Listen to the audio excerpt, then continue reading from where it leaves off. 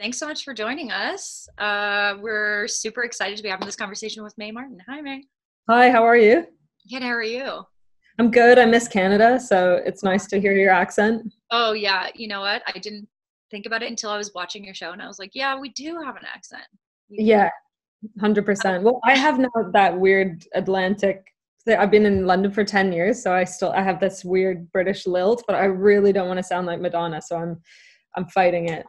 I'm That's trying to stay Canada. Madonna. Yeah, Yeah. don't do it. Just for everyone who's joining us, my name is Devon Murphy. I'm an arts journalist and storyteller. I'm doing this takeover for Xtra Magazine today from Banff National Park, where I'm based in Alberta.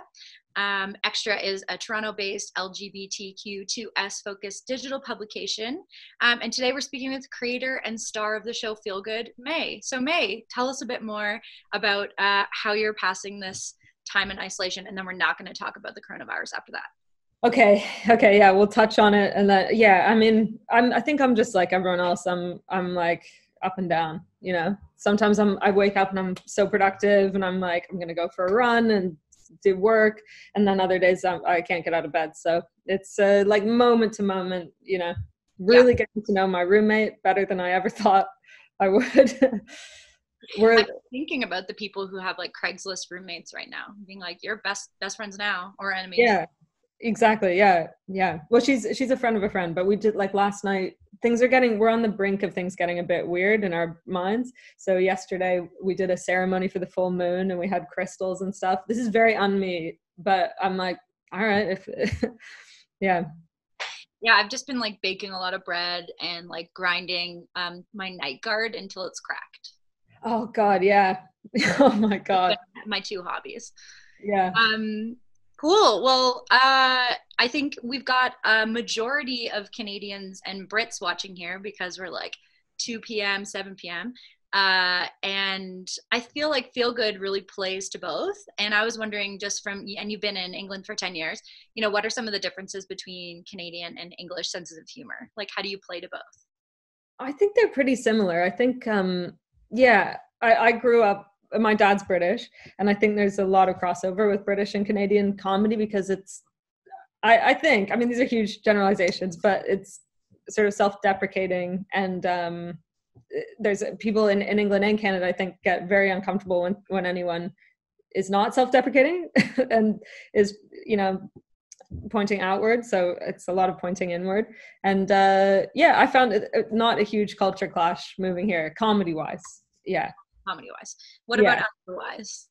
Otherwise, I guess I think I grew up in Toronto, and I was in a very queer scene, and then moving here, all my friends are comedians, and I haven't found that scene yet. And it does feel like Toronto's kind of like 10 years ahead of a lot of places in terms of those scenes integrating and the fluidity of all that. So I did feel a bit like, yeah. Still seeking it out. Yeah. Yeah. I mean, I have my comedy community, and that's the best. Yeah, that's important. Yeah. Okay, so super excited to talk about your show, Feel Good. Last I checked, it had a 100% fresh rating on Rotten Tomatoes, which I don't think I've ever seen before.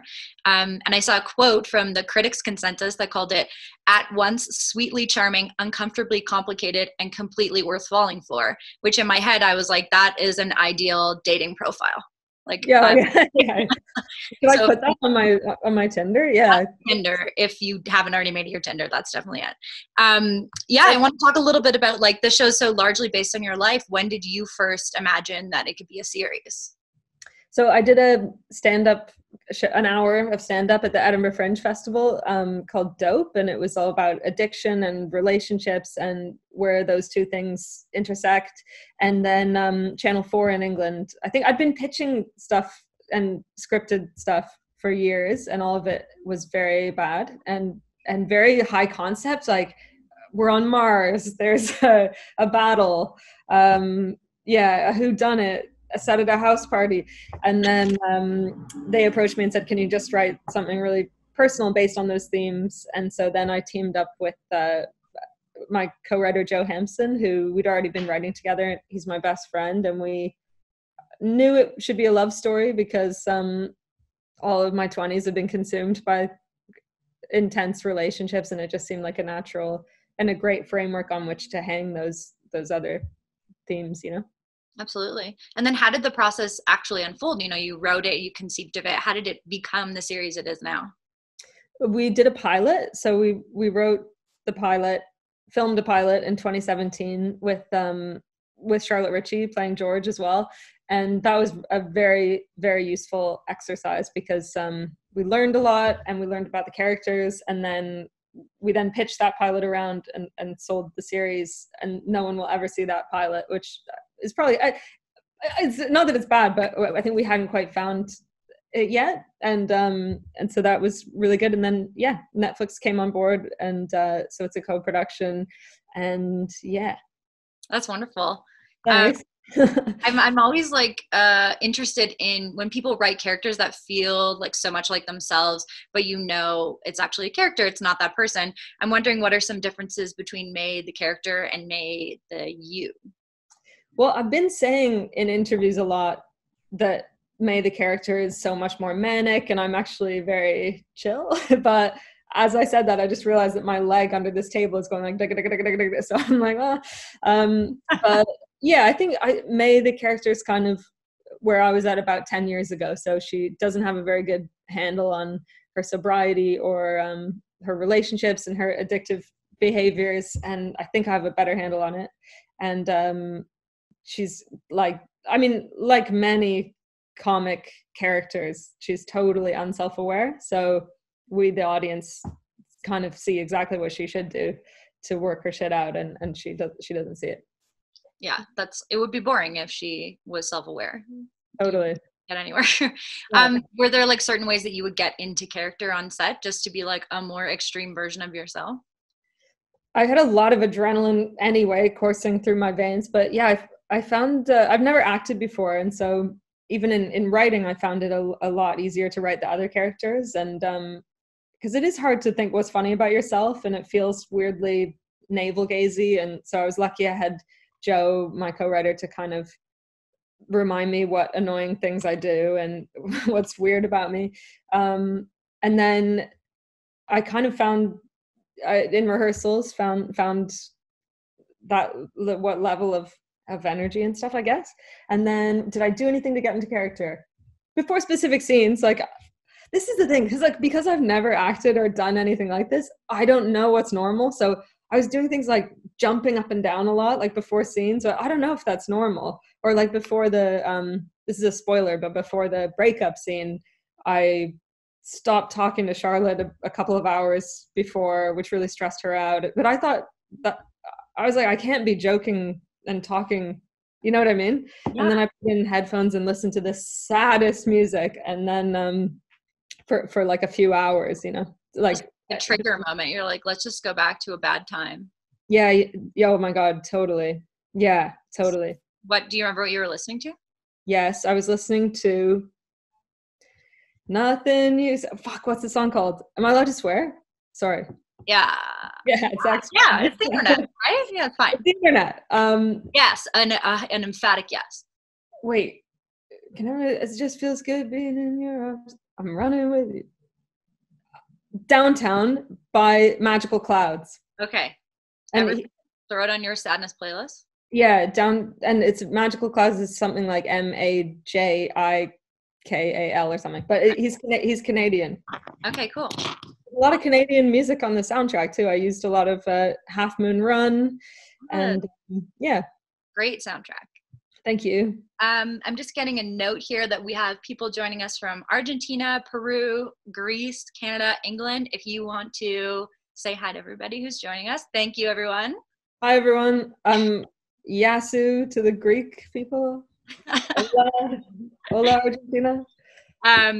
So kind of speaking of audiences, I was wondering, because acting's new to you on a set and you're used to stand-up comedy, what was it like performing without that kind of first-person audience reaction, like happening right away? That's such a good question. Yeah, it was really unsettling to say a line that I think is really funny and then have the crew just be completely expressionless. And yeah, so that was definitely unsettling. But I got used to it. I really loved stand-up. Is such a solitary endeavor, and it's just you, and so I loved having other people to bounce off of and adapt with and react to. That was very nice, because it's especially also ending the day of filming and being able to go and have a glass of wine with everyone, different than being on tour or doing stand-up. You get off stage and you just have your own thoughts. Yeah. Oh God, and you're like, how'd I do? I don't know. Yeah. Were there any favorite scenes to film just because you had that collaborative back and forth energy? Yeah, loads. I loved doing everything with Lisa Kudrow. Was so fun and amazing, and she's so funny, and that was very surreal for me because I'm such a huge fan. And there was a scene where I'm trying to do an apology to my parents and they don't want to listen, and she says, I'm in the middle of my Scotch egg, and the way she said it was so unexpected that I just couldn't keep it together. So that was really fun and funny. And then tons of the stuff with Charlotte, who plays the random moment. God, how'd you even film that? That was really annoying because I was laughing so much, and Charlotte was improvising. But we'd told her to improvise, but she was saying stuff in my ear that was meant to be sexy in that Susan Sarandon voice, but she was saying the most ridiculous things that made no sense, and then I'd laugh, and then I'd get in trouble, and because the schedule was so tight. So yeah, I laughed a lot. But I really liked filming the slow dancing scene in episode 4 at the end. That felt weirdly more intimate than some of the sex scenes. It was like just hours of slow dancing with someone, and that felt really like a powerful moment for the characters, and a really nice moment just to connect with someone in that way was nice. Yeah, it seems like even in the acting, there's so much vulnerability. I mean, aside from the fact that you're telling your own personal story, and I saw that you said that like in comedy, the most vulnerable parts are kind of the most relatable, so you go there. But I'm wondering what it's like to hear all this critique and praise about a story that's ostensibly about your life. It's so personal. What's that been like? Oh, amazing. So validating, obviously, and cathartic in lots of ways. Also really strange and strange. Yeah. Things like addiction and that's things that are really personal. Or there's a line in that breakup scene where I talk about gender identity, and that was something that I hadn't even said out loud to people in my life, but I put it in the scripts because it's good drama. And then so even writing it, I didn't think about how hard it would be to say it out loud. And then now what's amazing is people are really connecting to that line and to that scene, but they're making tons of like memes of it, and it's such a personal thing. And I'm getting these memes and like people being like, I'm not a boy, I'm not even a girl, I'm a failed version of both, which is like a vulnerable thing to say. But it's really great that people are connecting. But people are sending me like videos of that scene over, so I'm like, oh God. Like, yeah. oh. Yeah. That's really interesting that you wrote something that was like inside of your head that you hadn't even really talked about. And what is it easier somehow for a character to kind of express those thoughts first? Yeah, I'm sure. Yeah, definitely. Yeah. Did it feel like a therapeutic-y kind of thing? Like, it doesn't feel like, I feel like some pieces of art that are about catharsis, like you can feel that it's therapy. This didn't feel like that to me, but did it have that kind of feeling for you while you're working on it? Well, I think, like you said, that you can sometimes feel that it's just a therapeutic exercise for someone, and we really wanted to make sure that that wasn't the case. So me and my co-writer were constantly checking in and making sure that it never felt like too navel gazing, and we wanted to make sure that my character was also really badly behaved and occasionally unlikable and things like that. So it was so making it, I was so focused on the series and all the other characters and all that it didn't feel very therapeutic. But then I think watching the final edited, like I was in the edit, and then when we were finally finished and all the music was in it and I watched it, that felt very cathartic to think that I had these things that I wanted to say and I've said them and it's out there now, Yeah, and it's so nice to see it all come together. Like, I'm sure as you're making it, it feels like that, and then you get to see the edit and the music and you're like, oh, this is real. Like, it's real. It came together. Yeah, absolutely. And it really turned out pretty closely to how it was in my brain, and that's partly because of our amazing director, Ali Pankyu, who is Canadian and a good friend and someone I've known since I was about 19. So we were very in tune as well. And Joe, my co-writer, was on set. So I think, yeah, we had a pretty rare, it really felt like a group of people that really get along, with a singular vision, you know? That's wonderful. I feel like with a lot of kind of queer related shows, you have this like built-in audience because a lot of people are kind of starved for content that starring people that looks like them. I'm wondering how you as a viewer have seen queer representation change in film and television over the years, you know, up until now where you've kind of added to this canon. I definitely grew up feeling that lack of representation, but not knowing that I felt that, you know, near a teenager. It didn't really occur to me, but looking back, like I would have been, I mean, I think I said somewhere else, but when Willow on Buffy was gay, I was so grateful and like so overjoyed, but I didn't relate to those characters. They're witches. First of all, they're witches. Second of all, like neither of them felt like me, but I was still so grateful. So yeah, ravenously ready for it. And then, yeah, I guess with things that are more authored and written by queer people, the queer characters that we're seeing, I think, are allowed to be flawed and complicated and have their sexuality just be one aspect of their identity rather than, you know, their whole story being that they're trying to come out or that they, you know, are a victim in some way. So yeah. I want to touch on that a bit later. Also, yeah. R.I.P. Tara. What's that? R.I.P. Tara. Yeah. You know what? I was ready to see her go. Hard for Willow. It was hard for Willow, and I never want to see Willow in pain. But I never want to see her in pain. Not again. Willow, that was an addiction storyline, wasn't it? It was. Oh my God. Her eyes all black. Terrifying. Very scary. I'm wondering what was important for you, like just based on what you were just saying, what was important for you to get right in terms of queer representation? Because it felt to me, I feel like sometimes it's so on the nose or it's like trying too hard. It felt super true, super casual. We're seeing strap-ons, we're seeing rolled up t-shirt sleeves, we're seeing U-hauling, like all of these things, but it wasn't like, ha ha ha, she moved in. It's like, this is just what's going on. And it felt really real. And I'm wondering what was important for you to get right about that. I think we just, I mean, and I think this is true in my stand-up as well, is all I know is my own experience, and I try to never speak to anyone else's, and it can be hard because often you're asked to, if you, yeah, you know what I mean? But I thought if I just stay as true to my own experience, then I know that there'll be a truth there that'll come through, and hopefully people will connect with, because I'm certain I'm not the only one that feels these things, but you know what I mean? So one thing was,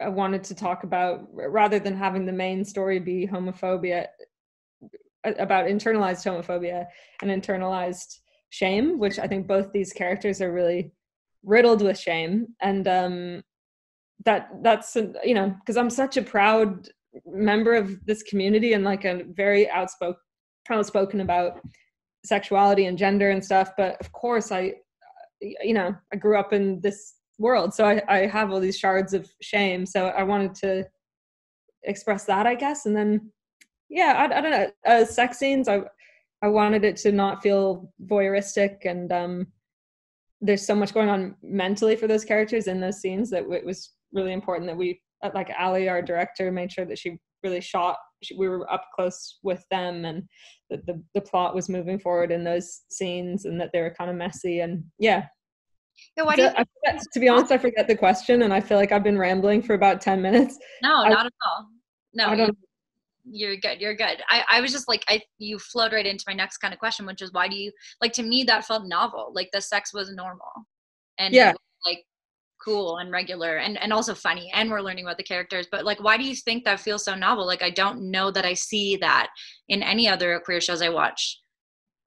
Yeah, that might be to do with who's writing it or who's behind the camera, but I don't know. I'm trying. Yeah, I think it might be that thing about authored work and people who've lived that experience making it. I don't know. Yeah, yeah. It's interesting though. There is when because there's so little representation. When you make something, there's a more scrutiny on it to be sort of doing the best job of, you know what I mean? Yeah. And the sort of pressure. And so that's been interesting. Like some people I saw I'm obsessively reading everything that people write, and I saw some people saying that the show was biphobic, and that was interesting to me because to me, like I'm bi, both characters are bi, but I think the characters struggle with biphobia. My character is a flawed character, so she can't handle George being bi. Like, so I was trying to show that, not to celebrate biphobia, but to show that these characters struggle with that sometimes. But so things like that where I'm like, oh, it is, in making it, you have to kind of tune everything out and think, how do I tell this story in the most multifaceted and honest way? Yeah, I was thinking a lot about that, and I wasn't really sure how to phrase it, but I feel like I was going to ask if there is some pressure to be like, you know, you want to tell a well-rounded story, but also you want to be like, hey, there's not that many queer stories, so I want this one to be happy, and I want to show people that we're like good and normal or whatever. I was wondering if you were feeling that pressure, so that's really interesting to hear. Yeah, I think I have to just you know, I read everything, but it is hard. Like a lot of people, not a lot. I've read a couple of people saying, "Oh God, this relationship is so toxic. It's so annoying that it's." But that's sort of the point of the show. And the point is not look at this toxic queer couple. The point is look at these characters. One of whom is an addict, and it's as much a show about addiction as it is about sexuality, and it's about the way we relate to each other. And also, you know, my co-writer, it's experiences that he's felt as well. Like I think those things are pretty universal. And so in no way am I saying this is the queer experience. I'm saying this is a way that human beings relate to each other, and that can be, anyway. Yeah, it must be tough to like all of a sudden become a spokesperson of some kind. Especially when you don't have the answer. Like because of the content of the show, a lot of the interviews are, you know, about gender identity and addiction, and I have a lot of ambiguity in my own brain about those things. So I don't know, just trying. Not have all the answers, Mae. Come on. Yeah. Just wade through it. I just have a couple more questions, and then we're going to get to some audience questions. So I have a couple pouring in over here. If you want to type your questions, Erica Lenti is going to pass them my way, and then I'll ask them to Mae. Just a couple more, though. The show is super funny, super romantic. Episode 4, which airs tonight in the UK, I thought had one of the best romantic speeches. To me, that was kind of the like John Cusack holding up the boombox moment. Thank you. I think we need more grand romantic gestures portrayed in queer romances. Do I think we do? Yeah. Oh, I don't know. I mean, I'm just really romantic, and I'm just like a diehard romantic. So I wanted it to be cinematic in that way. I mean, you know, I grew up watching Romeo and Juliet, Titanic, like these are, you know, so to get Leo, to be. are you a Leo fan? Do I pick up on a Leo moment? Big Leo theme, yeah. I wanted to be him. I wanted to be with him. Very confusing. Clothes. I want to touch his hair. Yeah, exactly. So, yeah, I love a big romantic gesture. I thought that was great.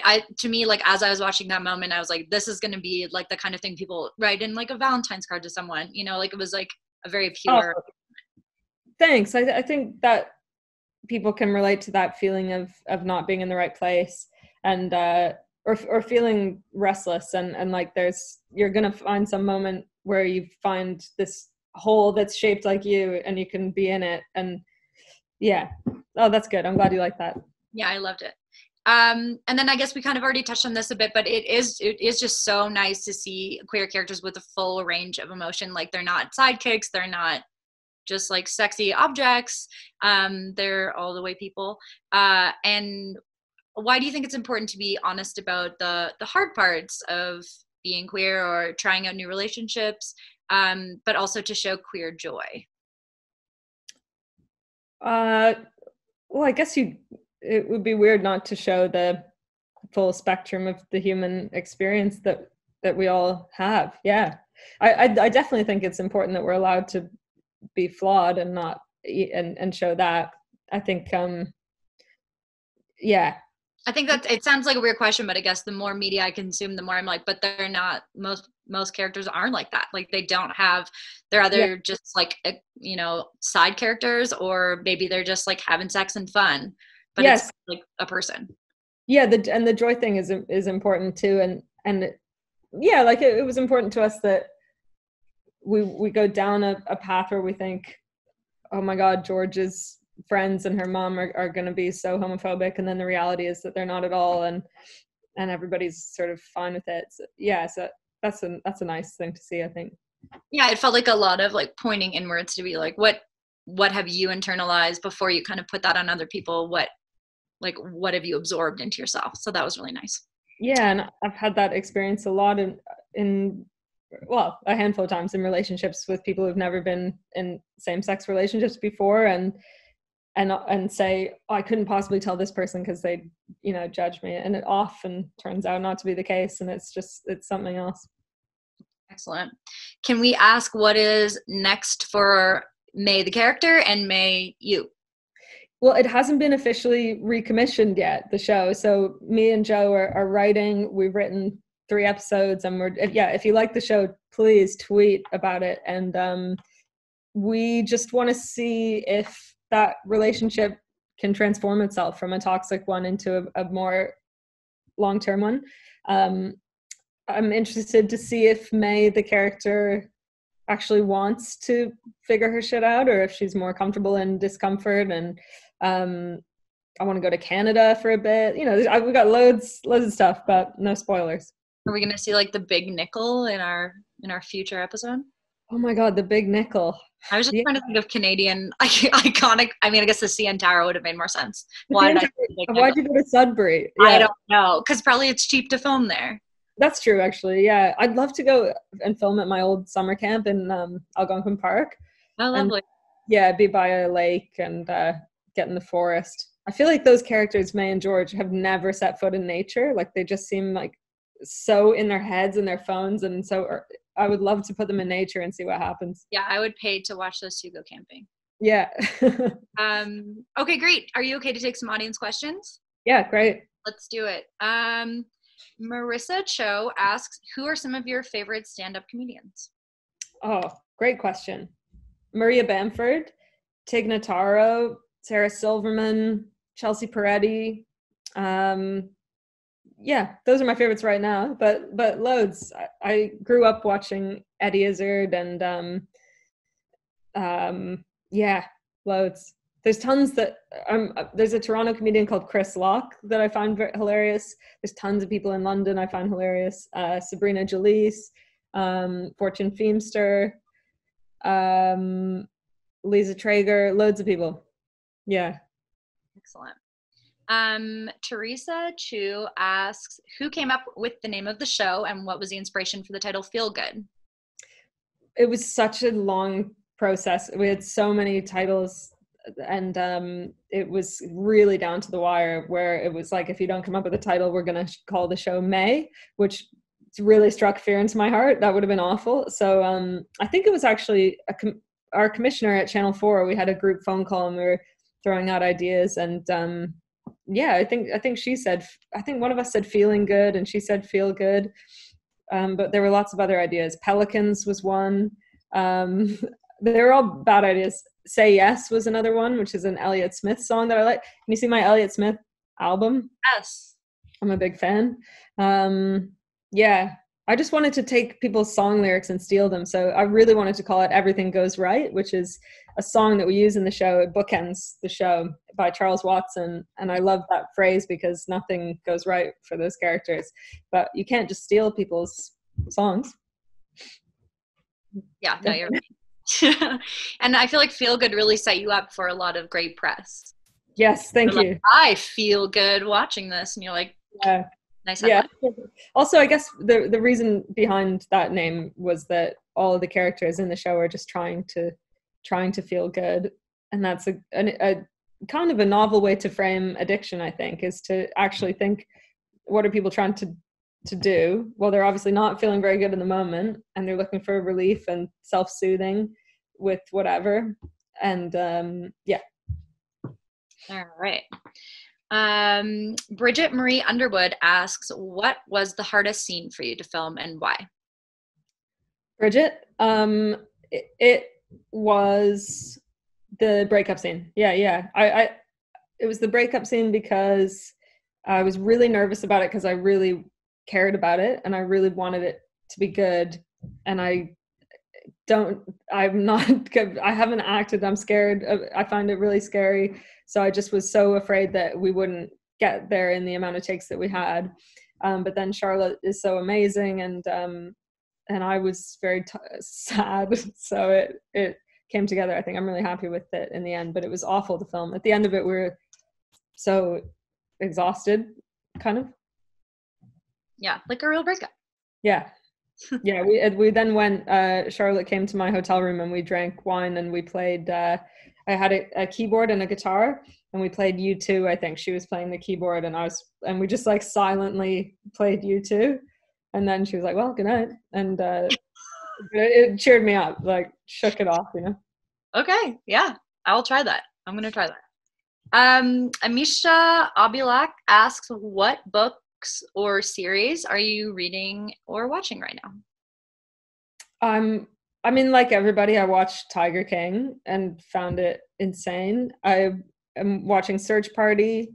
I'm rewatching just movies that I find comforting. I'm like right now pure escapism. So anything that will hold my attention. And I'm finding it kind of hard to watch comedy because my mind wanders. And so I've been watching kind of erotic 90s thrillers with Michael Douglas, which they're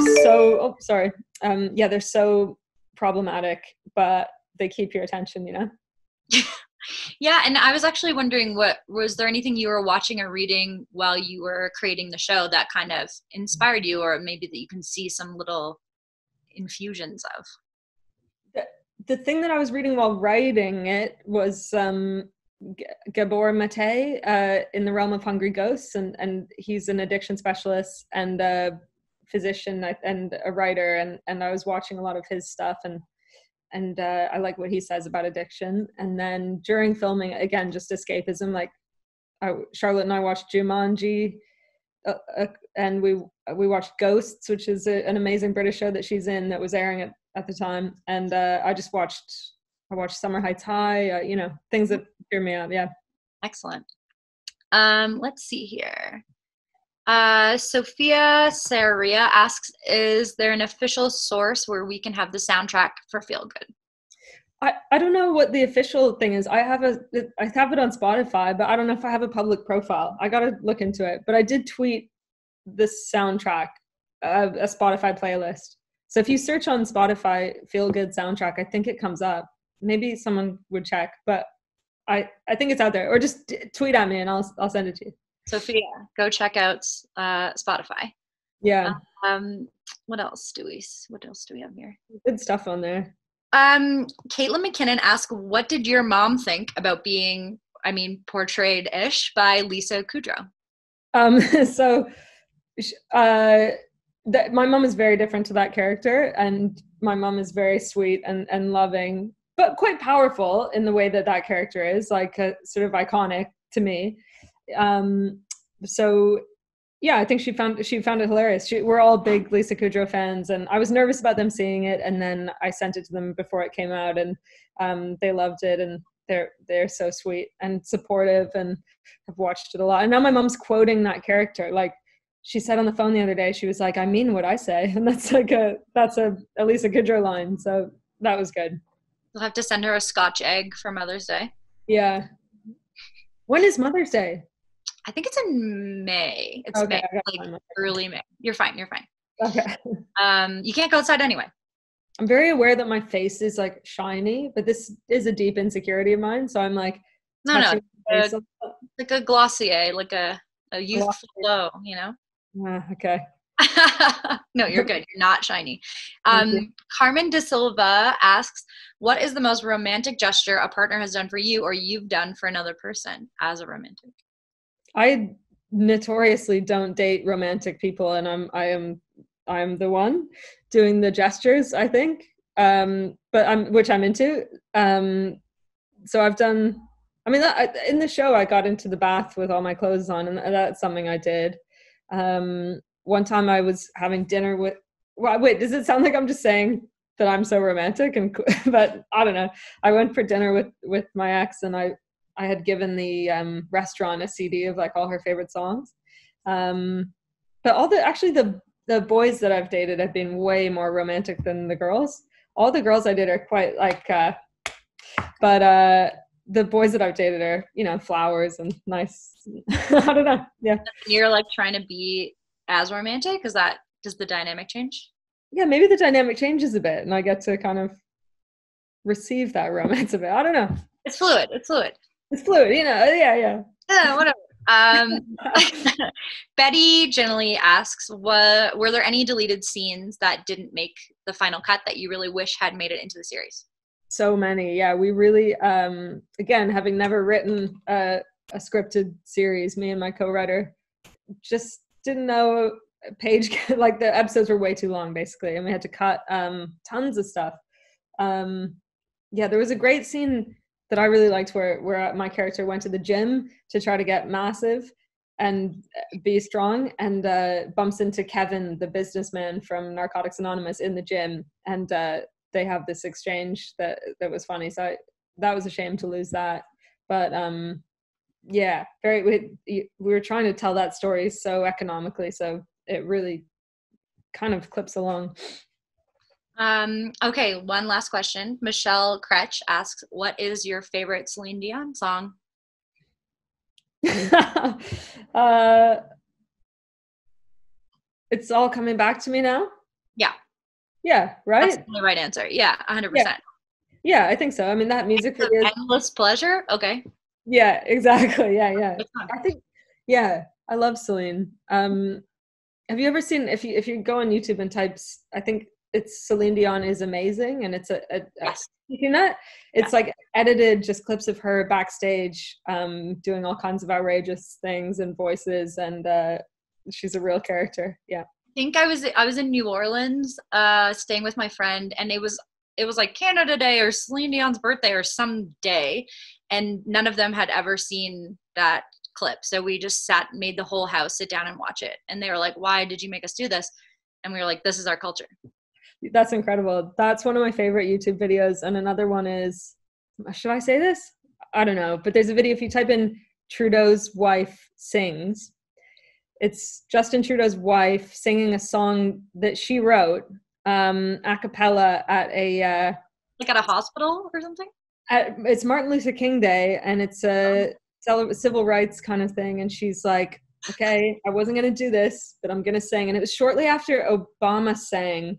And so I think she was trying to do, and it was so powerful when he sang, he sang Amazing Grace. And so she sings this original tune. And I feel like I'm being mean and this is bad karma, but it is so funny.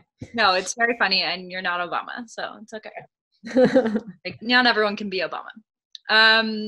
Okay, I think that's all the questions that we have. Thank you, everyone, for your participation and for joining us. This was so fun. Mae, do you want to let people know where they can follow you? Oh, yeah. I'm at the Mae Martin on Twitter and at Hooray Mae on Instagram. And I just want to say thanks to everyone who's said nice stuff about the show and done art and all kinds of stuff. And it's just I'm very pleased and touched, and I appreciate it. Is there anything people can do to help ensure that we get a second season? Just tweet, if you're tweet at Netflix and Channel 4 and demand it. Threaten a hunger strike. No, don't. That's crazy. Sorry. That's inappropriate. But yeah, any tweets are good. Okay, great. Yeah. And everyone, you can follow Xtra everywhere at Xtra Magazine. That's with an X, no E. And you can find more queer pop culture content at xtramagazine.com. And you can follow me on Twitter at Devon L. Murphy. And for everyone who's in the UK tuning in, tonight on Channel 4 at 10 p.m. is the 4th episode of Feel Good. So you should stop watching this and then go watch that, because I think that's probably my favorite episode. I don't know. There was a lot going on in it. I loved it. And then you can catch up to the rest of us rabid fans who watched it in one sitting. I think that's it. Thank you, everyone. Thank you, Mae. Thank you, Xtra, for moderating and hosting. It was so cool to talk to you, and really happy you agreed to do this. Thank you so much. And I grew up reading Xtra in Toronto, so yeah, this is really nice. Thanks, guys.